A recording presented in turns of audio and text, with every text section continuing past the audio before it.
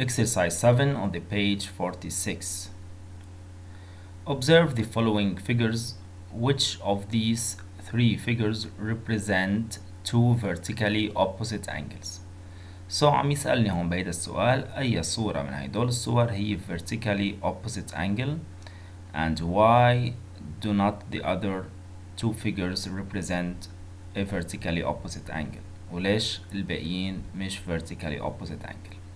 خلينا نتذكر ال vertically opposite angle في عندي two conditions بده يكون عندهم a common or the same vertex وبده يكون the side of one is prolongation of the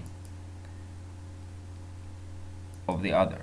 Okay, the side of one is a prolongation of the side of the other وبيكون شكلهم تقريبا بهذا الشكل عاملين مثل حرف الاكس وبده يكون عندهم the same measure. خلينا نطلع بأول angle.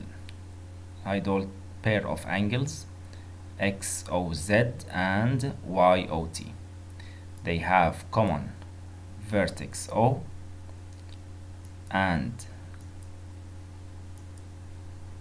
they have the same measure, but their sides are not prolongation of one another. So we see here that OX is a prolongation of YO, but OZ is not a prolongation of OT. The other one, they are not equal, so they are not vertically opposite. Figure 3, they have the same vertex O and the side of one is a prolongation of the side of the other and they have equal measure. So these pair of angles fulfill the conditions of vertically opposite angle. So figure 3 represents a pair of vertically opposite angles. They have the same vertex O. The side of one is a prolongation of the sides of another and they have equal measure.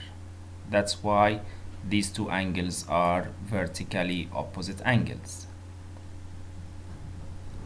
So the other figures, figure 1, they are not vertically opposite angles since their sides are not a prolongation of one another. And figure 2, in figure 2, they are not vertically opposite angles since they are not prolongation of one another and the sides are not prolongation of one another and they do not have the same measure.